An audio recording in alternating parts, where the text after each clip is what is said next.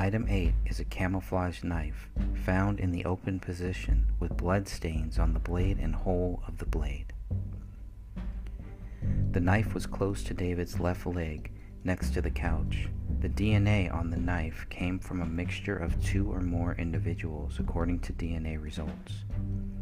David, Kamel, and Rania cannot be excluded from being possible contributors to the mixture, but 99.9998% of the general population could be excluded. Item 8-1 is blood swabbed inside the hole of the blade. Item 8-2 is a swab of blood found on the folding side of the blade. Blood is not present on the handle of the knife, item 8-3. Item 8-4 is a hair sample found on the handle. Since a knife was found in the open position, is this evidence of a struggle? This is the knife found on the living room floor.